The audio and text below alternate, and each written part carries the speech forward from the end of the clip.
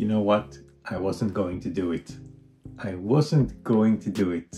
Yet it was there, just right outside of my balcony, like straight to the north, like beautiful view for me, and I had the telescope out. The comet is passing just outside my balcony. I just couldn't låta bli. I just couldn't help myself. I had to take a photo. So the thing is, I had my trusted RedCat 51 at 250 millimeters out on the balcony photographing, and unfortunately I had the monochrome camera on it, meaning that I have to take 4 pictures to get one color image. And by photographing comets, it's a bit different. When we photograph like deep space objects, I just take these 4 images, I stack them and I process them separately, and then I put them together into a single color image. The problem with comets is that I have to separate these into 2 different work processes. One is for the stars and one is for the comet, because the comet and the stars don't really travel together. The comet has its own orbit. So when I photograph these 1 minute images, like 120 of them or something, for 2 hours, I get a very cool time lapse of the comet moving throughout my filters.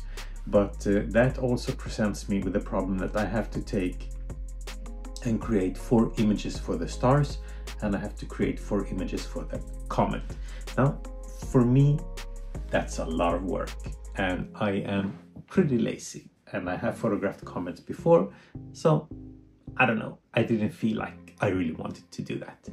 But it was just outside my balcony, and I figured, why the hell not? So what I did was I looked at some star charts, and I kind of estimated roughly where it should be at, because it was on autopilot.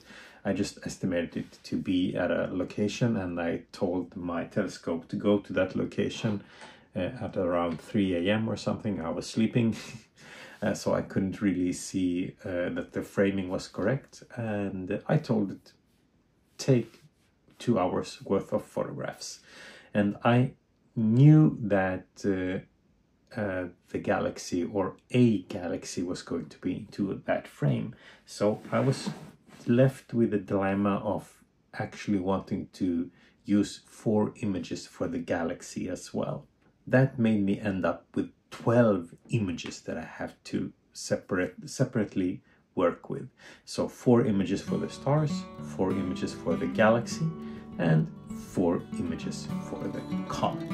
Now that was a lot of work. It took me a few hours to process that, and also I live in borderline. This is a highly light polluted area. There's not really, the color images aren't really getting perfect. I mean, I am struggling with the light pollution.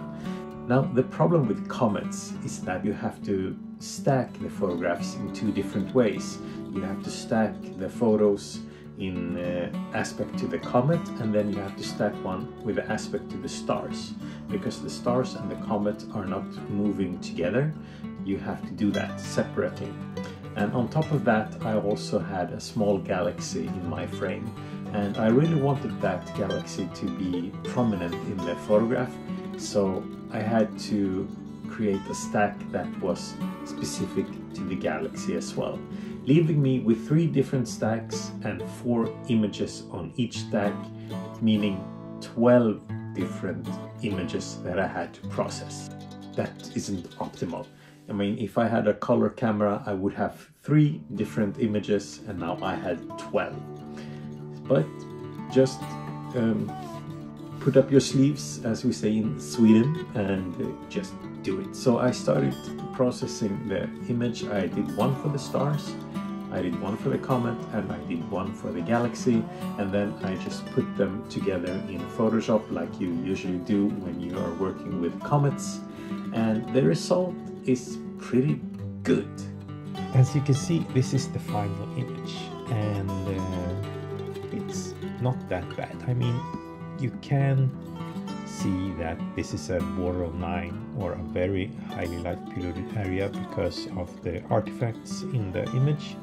There is a little bit of red now here and there, but if we just remove the different layers, we should be able to see. Here is the comet layer, that's the galaxy layer, and then we have the stars layer.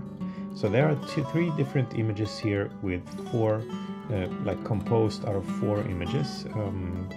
But yeah, I'm pretty happy with this, honestly. I mean, if we look at the comet, we can see that the colors are pretty good, and we have some sort of tail that blows out from the comet. Not that prominent. It's a borderline location, but still it's there. And if we zoom in too much, then we start seeing the problems with light pollution. This doesn't look very good. But the stars are quite alright. They do have some weird shapes to them. Maybe I added a weird sub in it, but the colors are fine. And if we move towards the galaxy part, we will have M64, I think it is, or maybe M63, the sunflower galaxy anyways, which was pretty cool that I got it into my frame like that. There you have it, the Lemmon, or the comet Lemmon, which passes every 1,000 years, give or take. So if you have the opportunity to go out and have a look at it, do so. Even if you are in a highly light polluted area, you will be able to see it using simple binoculars. It's not that impressive. It's a fuzzy ball up in the sky, but might be cool to see it with the kids, or just go out and explore the skies on your own. So yeah, that was it for this video. I hope you might have enjoyed it a little bit, and if you did, do give it a like. It helps me out a lot. And if you want to see more of my content, astrophotography from a highly light polluted area, amongst astrophotography out in the field, in the dark forests, with my adventures out there, do subscribe. And if you have something to say, do write that down in the comment section, and I'll see you next video. Right, bye now.